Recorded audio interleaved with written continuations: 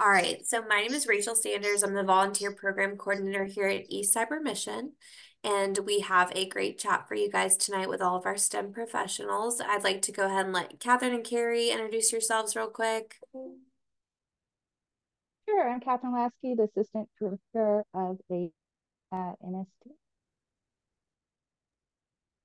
And I'm Carrie. I'm the STEM Education Coordinator for eCYBERMISSION.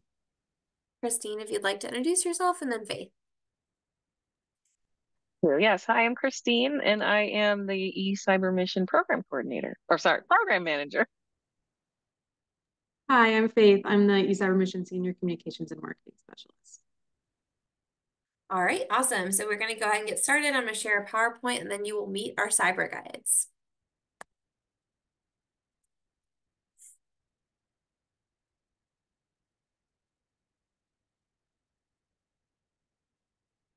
All right, so everyone here tonight is a STEM professional in their field. They're scientists, engineers, researchers, development specialists, and we are going to go ahead and get started. So our first cyber guide is Zachary Stitcher, and he's a developmental scientist at Emory University.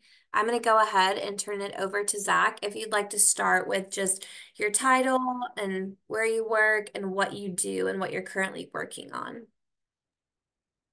My name is Zachary Stitcher. I work at Emory University, but more specifically, the Emory Institute for Drug Development. We're in Atlanta, Georgia.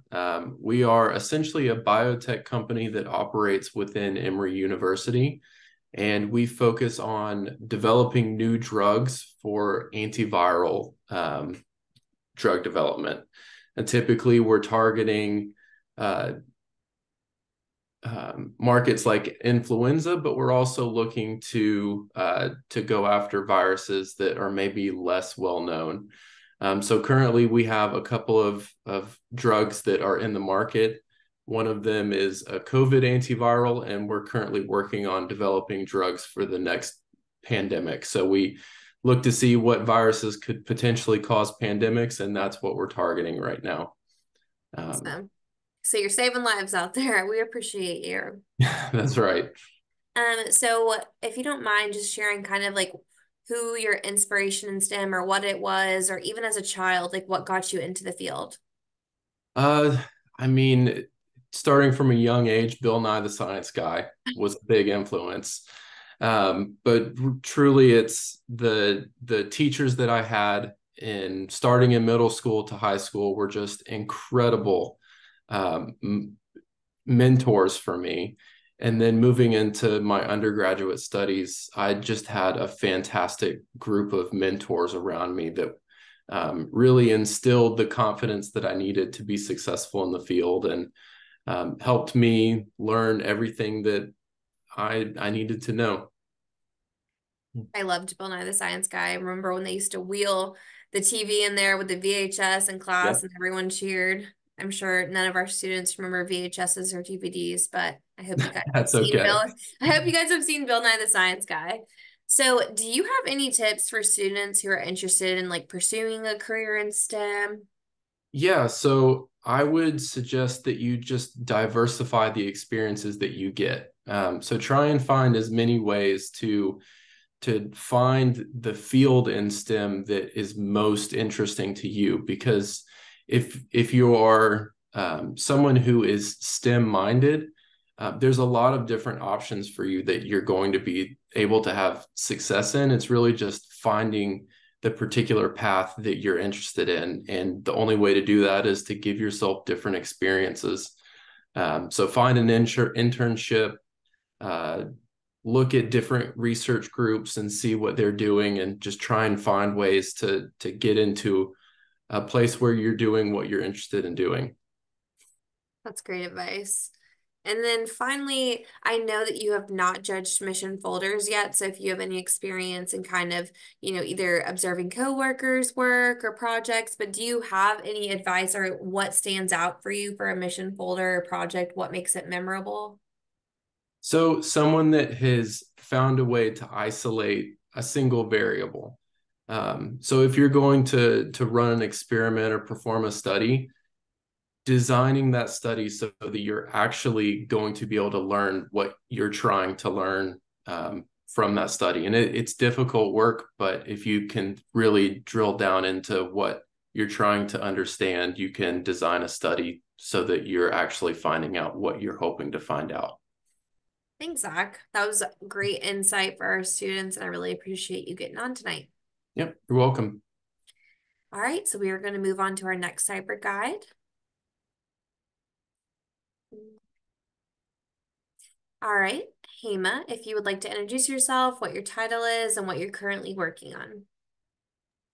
Hi, good evening. So first, to start off, my name is Hema Manamanan. I currently work as a general engineer, not for the Department of the Army anymore. I used to work for Army headquarters, and I just recently started a new position at the Defense Standardization Program Office, so still within the DoD.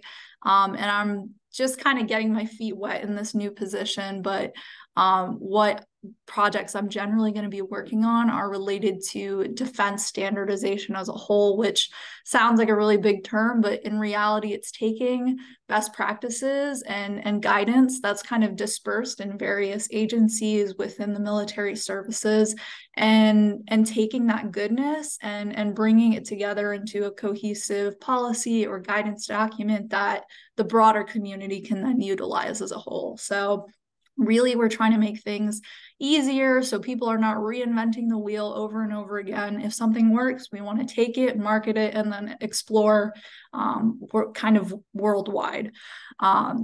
So that's something I'm really excited about. A lot of my projects will be focused in systems engineering and systems engineering modernization, particularly looking at digitally transforming kind of our standard processes and practices to be more fit for the 21st century. So it's something I'm very excited about, and definitely looking forward to get more involved as the weeks go on.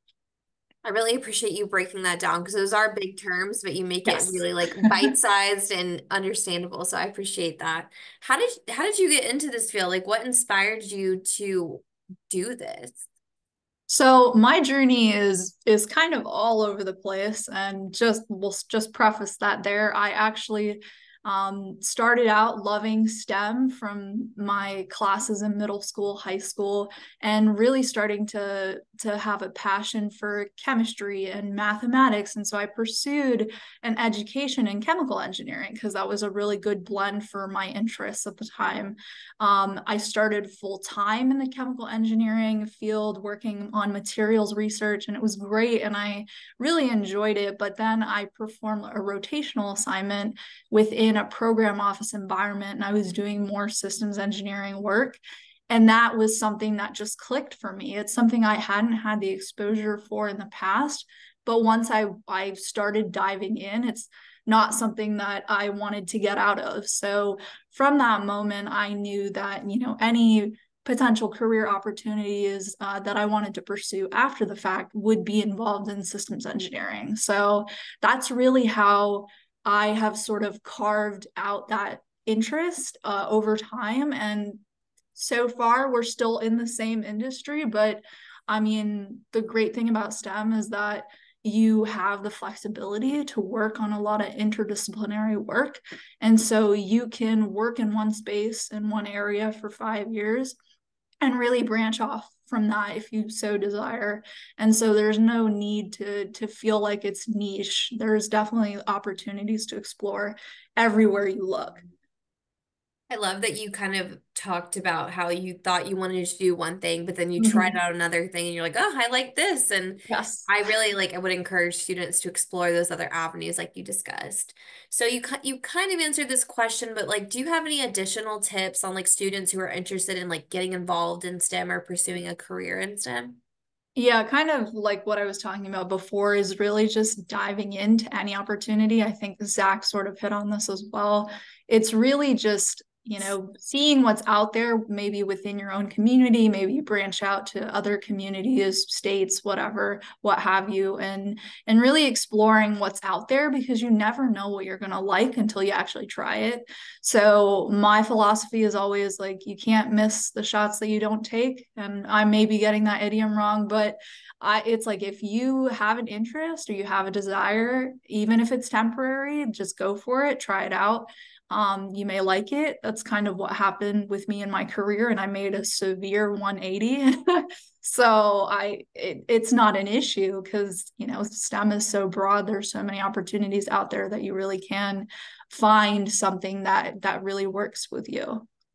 Yeah, I think how broad STEM is just going to show tonight how we have so many STEM professionals doing different things. So I wanted to touch on, I know I don't believe you've judged mission folders yet, but kind of what the idea is and what the core of that is. What would make a mission folder memorable to you as like a virtual judge? What I really look for is creativity and that like passion. You can tell a lot from even just reading like like an abstract or like a scientific paper. You can really get, or like watching a presentation, you really get a sense for how much passion the individual has in the work that they're presenting. And to me, that passion and that creativity, that spark that they have, is very contagious. And so I get excited to see other people that are really excited about their work, and I hope vice versa as well. So to me, it's like, if someone is showing that genuine passion, that they found a topic that's really interested them and they've really dived deep, and they think that what they've found or produced is gonna have like really good meaning and be meaningful for the community, like that's already a winner for me. Thank you, Hema. I really appreciate all of your insight, and Thank you for you. being here tonight. All right, so we are going to move on to our next cyber guide.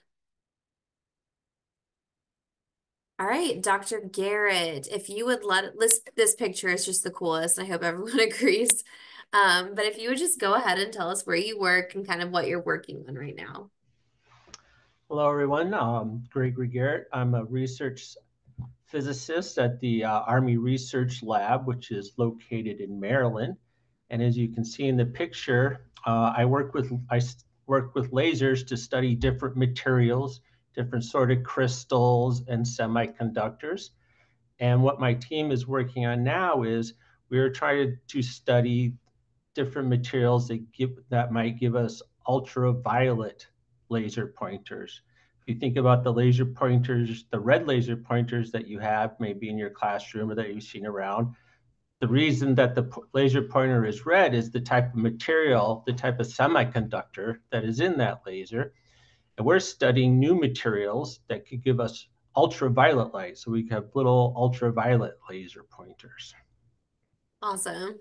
I know it's so exciting just to kind of like look at this and hear about what you do. So who and what has been an inspiration in STEM for you? Is it anything as a kid, or do you have it now? Well, I was thinking about this, and two things I can remember when I was growing up was that they built a nuclear power plant kind of near where I was living, and that piqued my interest. I want to understand what's going on in there. What is this place? What are these atoms and stuff, and how does that work? And so I remember being really interested at that time about what atoms are and electrons and all the different sort of what we call nuclear physics sort of stuff right now. I also remember that the space shuttle program in NASA back when I was younger, and all the cool things that went on in space. And I thought, oh, that'd be really interesting to be an astronaut and do all this science in space. I mean, I'm trying to understand what they're doing up there and why that's important. Yeah, that's so cool. I love that you ended up being next to a nuclear power plant. I've never heard of someone being right next to that. That's cool. So what Well, tips? not right next to You live, I imagine you looking out they're your very window. big, so they're easy to see from far away. So what tips do you have for students who are just trying to break into STEM or want to pursue a career in them? I think for the students we have in this, I mean, the fact that you're participating in these sort of programs is very good for showing your interest. You can learn, you're like right now, you're learning about all the different things in STEM. And as the other people have said, are going to say, there is a lot of different fields in STEM. Don't feel that you have to decide what you're going to be when you grow up right now. Take this opportunity to explore all the different things. I remember during the summer, besides going to soccer camp, there was also very interesting science camps where I could learn about astronomy, or I could learn about computer. I remember learning to do computer programming. I thought that was very interesting. And then there was one on biology. I didn't really like the biology one, so I'm not a biologist now, but I tried it out to see what was going on. Thanks. I like that you were doing soccer camp and learning at the same time. It's very diverse of you. So I know that you're a seasoned virtual judge. So tell us what you look for in the mission folder. So as others have been saying, and as I tell my team members that have to give presentations and stuff, be excited when you're up there and giving your talk. Show your interest. If you're bored when you're writing your mission folder, you're going to create a very boring mission folder, and the people that read it are going to be very bored with your mission folder. So if you're excited about what you're doing and you describe everything you're doing and you bring across everything that you're doing, then that will translate onto the judges, and they will also feel the emotions that you're putting into this. And another thing that's very important for this sort of format where everything's online, we only see what you put in the mission folder. So maybe you did a lot of work, but we're not going to know that unless you tell us in the mission folder, write it out, all the things you did, show us the things you did with like maybe taking pictures, or people even do movies sometimes, making presentations that we can go through and look at. It's very important that you understand that we only know what you put in your mission folder. So put as much stuff in there as you can. Thank you. And I hope you guys heed that advice because Dr. Garrett is a judge. So that's great advice. Thank you, Dr. Garrett. All right, so we are going to move on to Anne, and I just absolutely am tickled that you have the Pentagon dog photos. So if you could just touch on that, and then if you wouldn't mind going ahead and tell us where you work and what you're currently doing. Yes, absolutely. I am Anne Kulishevitz. I am a research chemist at the DevCom Chemical Biological Center. So I am neighbors with Dr. Garrett because I'm also in Maryland in the Edgewood side. So my two handsome companions here, on the left is Franklin, who is my current service dog, and on the right is Nala, who is my retired service dog. She retired 2 years ago. She's in incredible health, but she decided she did not want to work anymore. So she lives with me and she enjoys retirement. So of course they had to have their headshots done too at work. So they have their professional photos as well. Right now, I work in the CBR filtration branch, making novel materials for filter applications and also protective garments. Most of my materials that I work with are metal organic frameworks or MOFs. I also work a lot with photocatalysis experiments with MOFs, using light and MOF to degrade chemical agents. Thank you. That is quite interesting. I've never heard of half of the words you've said. So now I'm going to go ahead and research that after too. So, who or what has been an inspiration to you in the STEM field as a child, as an adult, either one?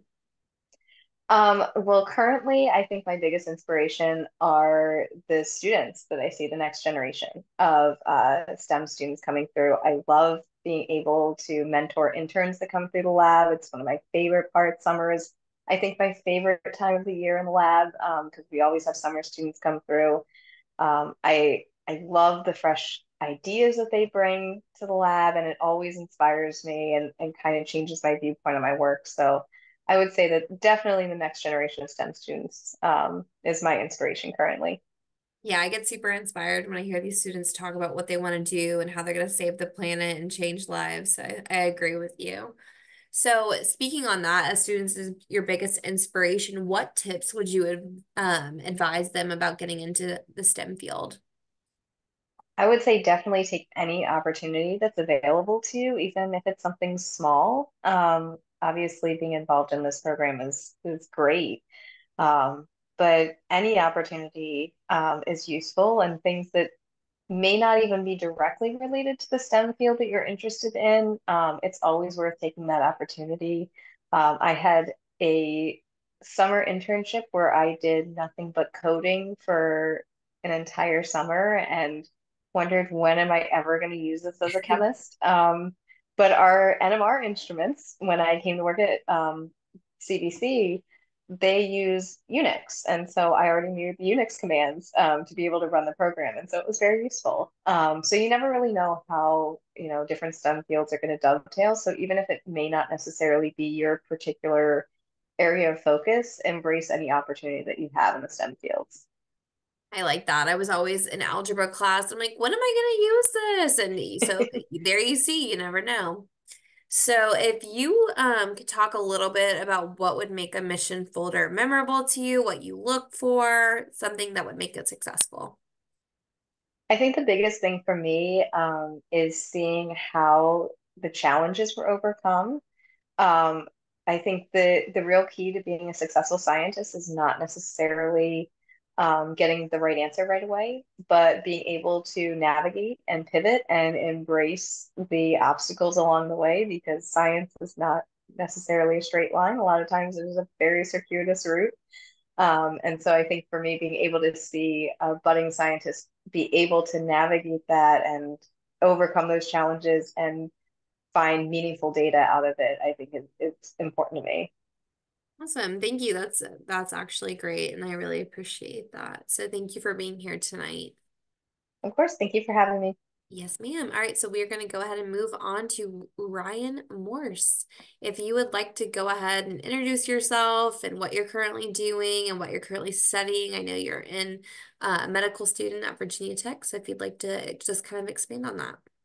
Yeah, sure. So, like you said, my name's Ryan. I'm a third-year medical student at Virginia Tech. I'm currently in the clinic most of the time.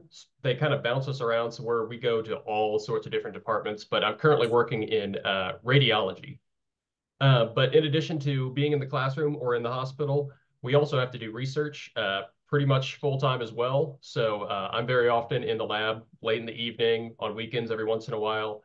They have us do a number of projects, but the big one that's really mine is I'm working on using ultrasound to kill bacteria, basically.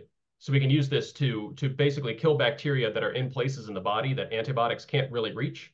So it's very interesting and cool work. Yeah. I love how innovative that is. I didn't even know that was really a thing. I wouldn't have ever thought of that. So it's cool that you're doing research and learning that technology. Oh, yes. Yeah. So if you would go ahead and just kind of talk about what would be what was an inspiration to you, what is an inspiration to you in STEM? Ooh, so this is a hard one to answer. For me, I think I'll talk about the most inspirational person I've ever seen in STEM.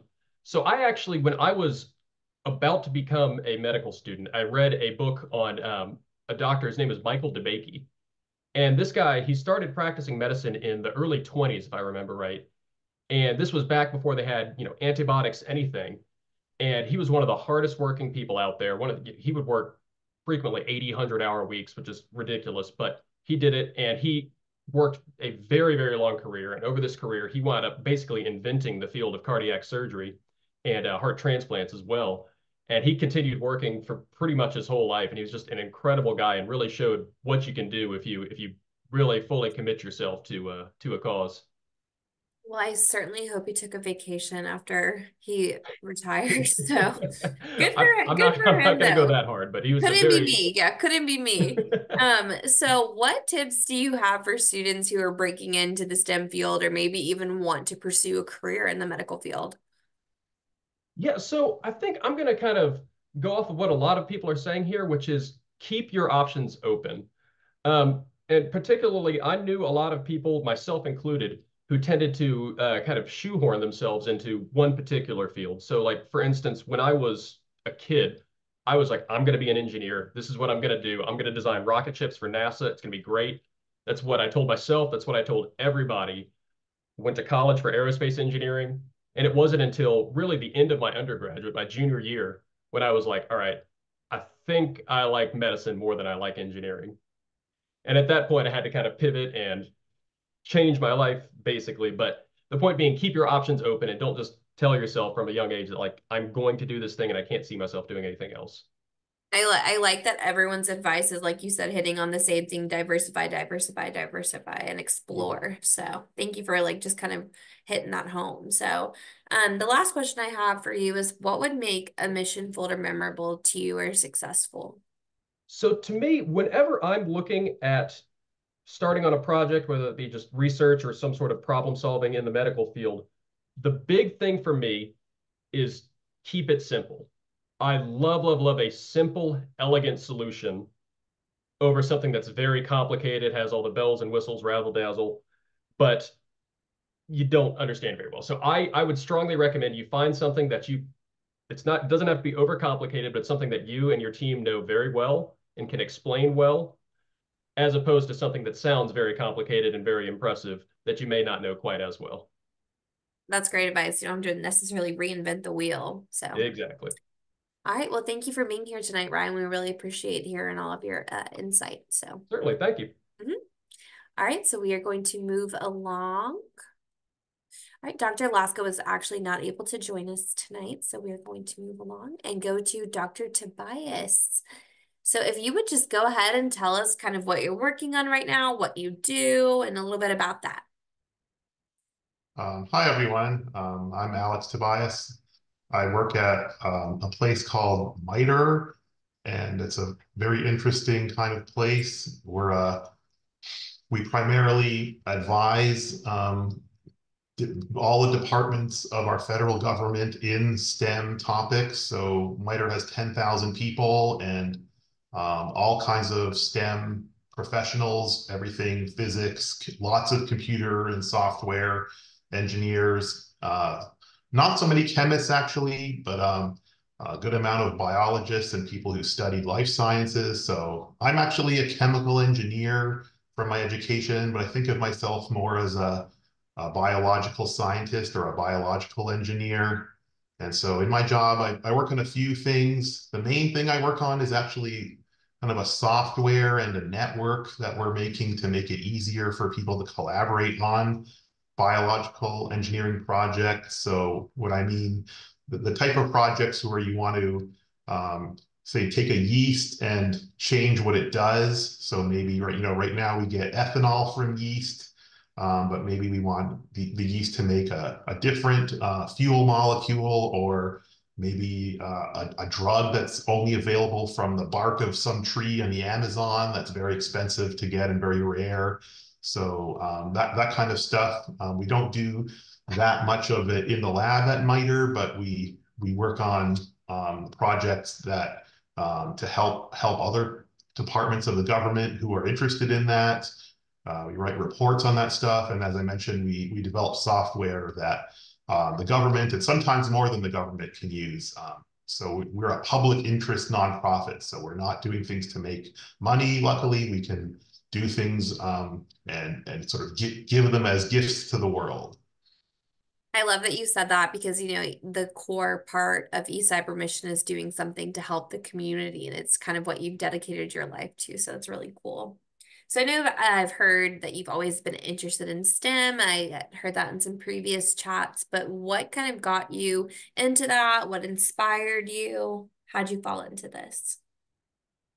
So yeah, I have it's interesting because I was a very competitive kind of student, and so I really like the math and science classes, because those were classes where there was a correct answer, and you could kind of it was very measurable, right?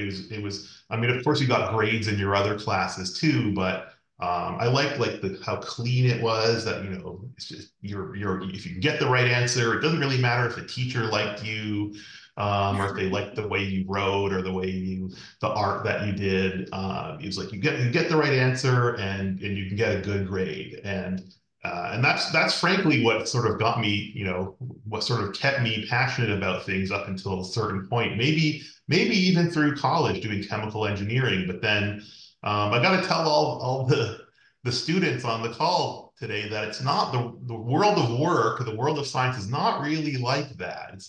It's much less cut and dry, much less clear, much less about sort of getting the right answer or especially picking the right multiple choice choice on there. It's not that way. And so so if that's your motivation as a youngster, I think that's fine. But just I think it's important to sort of try to fall in love with other aspects of the STEM field that you're going to pursue. So I really like what Zachary said about trying lots of different things to find what you're passionate about, because that's really the key for any kind of career you're going to pick. You've got to be into it. You've got to want to think about it, when you get home and maybe even in your dreams and stuff. Because if you're not excited about it, somebody else is going to be excited about it. It's going to be very hard to be competitive with people who actually love it if you're just doing it for the paycheck, for example. So it's a bit of a long-winded answer, but no, I love it. You also kind of incorporated my next question, is those tips to students who are getting into the STEM field. And I totally relate about being a competitive student growing up. I was always trying to do more pull-ups than the boys. I wasn't necessarily beating them in math equations, but I like the passion component of what you said too. And if you're doing something just for a paycheck, it's really not going to be, in my opinion, your best work unless you're passionate about it. So the other side of it is, like, if you're a student, if any of the students on the call today, if you're in school and you're not getting the highest scores, let's say in your class in STEM, but you really like it, I would say don't get discouraged and decide that STEM is not for you because maybe you're not the top scoring one in your math class or your science class. Because if you really like it, that's actually more important, I would say, than doing well on the kinds of tests and the kinds of assignments you get in middle school. The real world, like I said, isn't like that. And so if you're excited, I would say don't give up. That's not what it's really like. Keep pursuing your interests. Keep trying things like eCYBERMISSION, like other summer camps, or there's so much available now, YouTube videos, other competitions, reading books, finding a mentor in your community that you can talk to, or maybe even get a summer job at their facility. So yeah, it's not just about getting the right answer from a math equation or picking the right choice on a multiple choice. Thanks. I really appreciate that. So what you're telling me is I could have been a rocket scientist if I just kept trying and applied myself. If you were, I think if you were into it, you could have found yourself a career that fits somewhere in the rocket science field. I love it. I love it. So I know that you are a seasoned virtual judge as well. So could you tell me what you look for in a mission folder for a high score to really make it stand out? Sure, right. So the first thing that you got to do in folders is pick a problem or pick a topic, right? And so I really love seeing topics that I wasn't aware of, or that they're unique, or I really like the local aspect of eCyberMission. So if you can pick a topic or a problem that's like right in your backyard, or if the lake near where you live is kind of dirty or something like that, and you can actually do something maybe to make a difference in that. So every year there seems to be a few sort of trendy problems. Sometimes they're kind of like global problems, which are super important. I'm not like, plastic in the ocean is probably still pretty popular. And a couple of years ago, maybe if I judged 25 folders, maybe a third of them were about making a device to clean up plastic in the ocean, and that's okay. But right, it's not so unique, right? So when I say, oh, well, here's another one about plastic in the ocean, and maybe even the ideas of how to solve it are kind of the same. We're judges, we're humans, so it's just not going to be as exciting versus some other really cool folders I've seen, like somebody's baby baby brother was always climbing out of their crib and they wanted to make an alarm that would sound, if they tried to climb out of the cribs to notify, their parents, like or someone, the lake near their house was kind of dirty and they figured out a way to test some filter devices and have people who were like canoeing on the lake drag the filter devices behind and then, clean up the lake that's right where they live.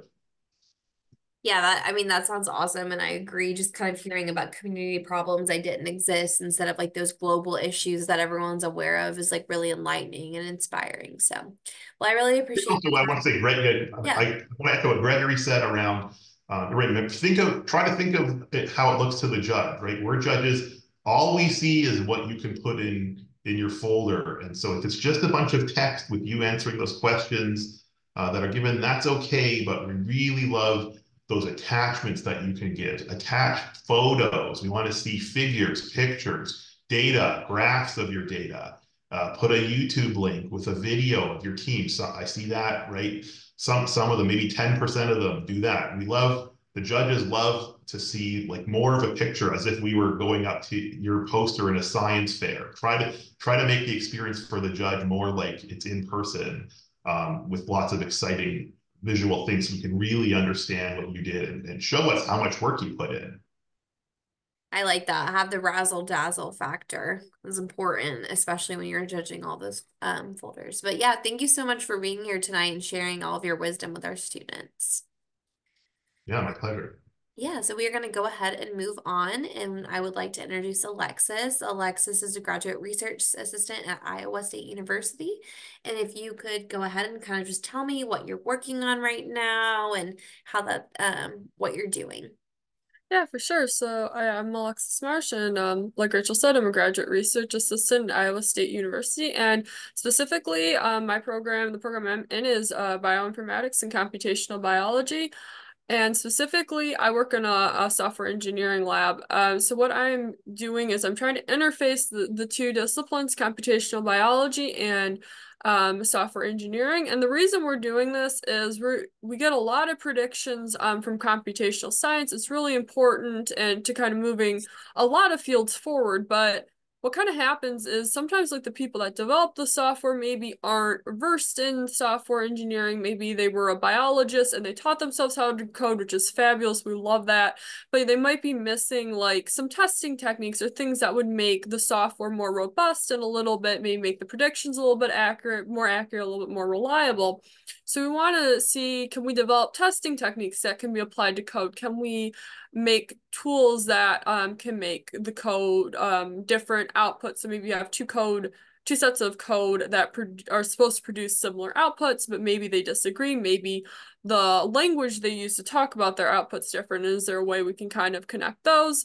And then kind of a third thing is you also have your input that you're putting into these tools that are making the predictions. And with biology, there's so many, like all of science, there's so many unknowns, and we use these things called gene annotations that try to predict like the behavior of the organism, but we might not know all the genes, or the matching programs we use maybe are a little too generous and it's saying protein A and protein B are similar, but maybe they really actually don't do the same thing, even though it seems like they should. And we wanted to see if we can use techniques from software engineering, because software is large and complex, biology large and complex. And we want to see if we can use some of those techniques to help make these biological models more accurate as well. Again, with that idea of helping the predictions be more accurate, because we want to help wet lab science be able to be more efficient, be able to get to answers faster so we can hopefully make a bigger impact. Before I had heard you previously talk about everything you do, I didn't even know that was a job. So it was super cool to learn about that. And I appreciate you being, so knowledgeable in that field. So what got you into STEM? What inspired you? Yeah, so I always liked science and math. It was always my favorite. I would, spend a lot of time after school working on problems and exploring it. And it just seemed like a natural fit to kind of go continue on. But I kind of opposite of Ryan, I actually started out thinking the best way I could make an impact, the way I wanted to, was in medicine. Specifically, I wanted to be a surgeon. And then I got to college, and to get into medical school, you should do research. And I was also taking an organic chemistry class, and that was actually the first type of research I did was in an organic chemistry lab. And I loved understanding like how the atom or how the electrons moved, and you really could get this mechanistic understanding of why reactions were happening. And we were so then that fall I started working in my professor's lab, and we were working on coming up with anti-cancer therapies, and we were using NMR studies to try to see if we were getting reactions that would point to them being successful as anti-cancer therapeutics. And after he left the university, I really decided I liked research. I liked understanding how things worked, helped in making discoveries, and I wanted to, but then I also knew that there were steps that seemed like inefficient and seemed like we could do better. So when I was looking for a new lab, I found a computational chemistry lab with the goal of trying to smooth out that process and say, okay, well, we see protein A and protein B, and we can model it, and we can say, okay, they bind together in this way. So we're looking for compounds that will have this type of binding affinity. And went along that way, and then I decided that I wanted to stick with that, and I went into the computational biology route, and then ended up currently working with the software engineering, software testing end of things. Cool, thank you. So would you be able to share any tips for students who are interested in kind of breaking into the STEM field or getting involved in that? Yeah, so one thing I would say is I think we kind of have this image that there are like people that are good at STEM and people that aren't, and that's just really not true.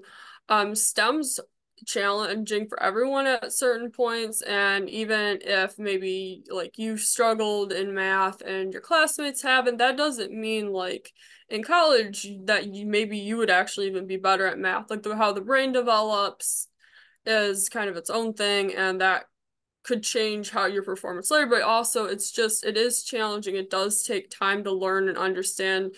Math is its own language, and can be very challenging, but it's also really rewarding. And just if you stick with it, if you're patient with yourself, you can achieve whatever you want. And if your dream is to be a rocket scientist, you can do that. And there are many examples of people that maybe weren't at the top of their class that ended up doing phenomenal things. And I just would love it if you guys could keep that in mind. Yes, so everyone is telling me I missed my calling. I could have done it. So I appreciate the enthusiasm for that. So would you mind just letting me know what you would look for in a mission folder, what makes it stand out for you? Yeah, so what a couple other CyberGuides have said, you really want to see like that passion come through and that enthusiasm for the work and the process, and that can be demonstrated in multiple different ways. Yeah, including extra pictures and making sure your graphs are really fully explained and color-coded if your work lends itself to that. Video would be awesome, and just really making sure your answers are clear and complete. Make sure you really provide a lot of detail. We want to know all the steps you took, and maybe you think like a step is really simple and you don't need to explain it. It would be really helpful for us since we weren't there with you. We didn't get to do the experiments or design or go through that engineering design process that you did. So it's really helpful for us if you guys really go through the steps really carefully, and you include pictures when you can. Thanks, Alex. This was really good advice for our students, and I really appreciate you being here tonight and sharing some of those pearls of wisdom with everybody. Thank you. Really enjoy it. All right, so we are going to move on to our last cyber guide of the evening. Keaton, are you on? Yes, I'm there. Hey, all right, so if you would go ahead and just tell everyone kind of where you work and what you're doing at work right now. Yep. I'm a project manager and taking after software applications in Gansys. And these applications are across different sectors, which are widely ranged from procurement through sales and distribution and finance. So what it helps is when we do the STEM applications, we actually learn how we can have these applications going across different sectors, and we are able to chime in and say that, hey, when you're doing a purchasing, there is an application which checks, okay, at what price have you purchased, what price are you going to sell, what's your profit margin. And these applications are primarily helpful in getting through the students and then make them have a logical step into the next steps. So when you are doing the STEM in your school, the primary purpose should be to figure out how do we take it in a logical manner to take the next steps. It should be sequential in nature, and it should make some sense that at the end you are trying to do a application which will have a practical view for all the steps which you're doing, right? If you can go to any of the grocery stores, when they are bought, all the products were there is a supply chain behind it, there is a procurement process behind it. These are all the steps which are going to help us drive it. So that's how we reach at this level. I would encourage all the students that go forward for it and give all your energy to see how we can make a difference. See what is the right time to buy the product. See what's the math behind it. These are the things which we look forward from students. And from a judge perspective, I really want to see what are your efforts. How have you reached to that stage? And as many of the participants here have mentioned, we want to see them write it down, and then we can help them go to that stage to applaud their work. Well, I appreciate it. You just answered like 2 or 3 of my upcoming questions. So thank you for giving, those students tips on, STEM and what you look for in mission folders. I do want to ask you, how did you fall into this? What inspired you to get involved, or what inspired you just in STEM in general? Goes back to my childhood that there's someone who has always been a mentor. And when I go through all these, what inspires is when we see this in practicality, we want the students also to take advantage of those situations. And we have gone through that past, we have gone through that many a times, and we just want to encourage them, take it forward. And there's no research which goes waste. It's just that how you try to reach those goals, you will go through paths which are really untraversed, and it's going to take you to the next level. Thank you. I love how you always encourage students to just kind of keep pushing forward and, be focused on STEM. And I really appreciate what you bring to the table. So thank you for being here tonight. Thank you. All right, so I'm going to stop sharing, and at this point, I am going to open up the floor to any questions about eCYBERMISSION, or if you have any questions for our cyber guides. I know that sometimes you may not want to unmute and talk, so if you would like to utilize the chat box, you're more than welcome to. And I am just going to give everyone a couple minutes to see if they have any questions. I forgot. Wait, hold on. I gotta check what his name is, but it was the dude that does the lasers. I think it was Gregory. Yes, it was Dr. Garrett. Is it a possibility to make a laser strong enough to like cut through an object like in Star Wars? I love that question. Lasers are used a lot in machining. I know, like when you go to stores for like paper and wood, it's really easy to find things that have been cut out by lasers.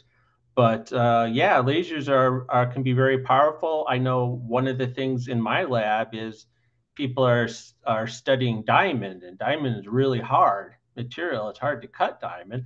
So they're actually going to buy a laser and use the laser to cut the diamond that they're trying to study. So I don't think you're going to blow up the moon with a laser, but I could cut your mom's diamond in half. That's pretty cool. I like that. Thank you for that question. I appreciate it. Thank you. Well, man, I wanted to become Gru and just laser it down. I got that reference, but they may not. So I love Despicable Me. So thank you. All right. Does anyone else have any other questions?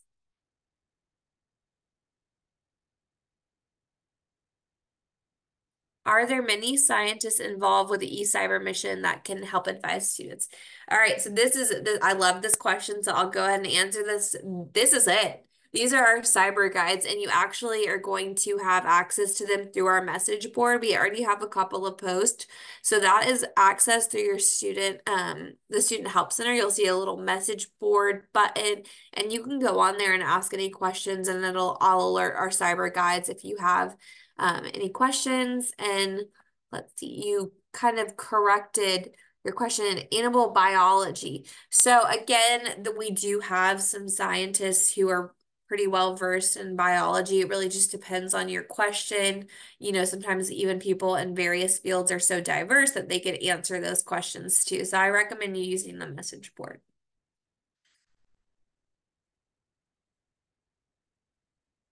Does anyone else have any questions for our cyber guides?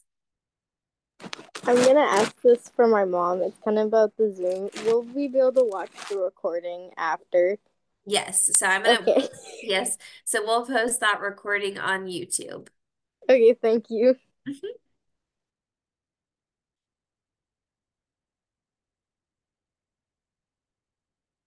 Give everyone just a couple more seconds in case someone's typing.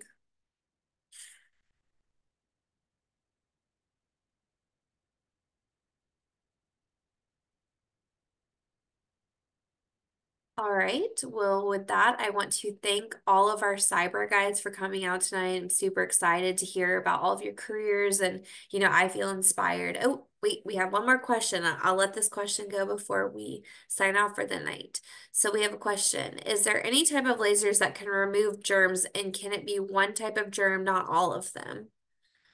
I'm gonna ask Dr. Garrett, but Alexis or Ryan, if you have any input, or if anyone has any additional input. Yeah, so actually that's one of the reasons we're studying the ultraviolet lasers is because ultraviolet light is good at killing bacteria. It's not very discriminative though.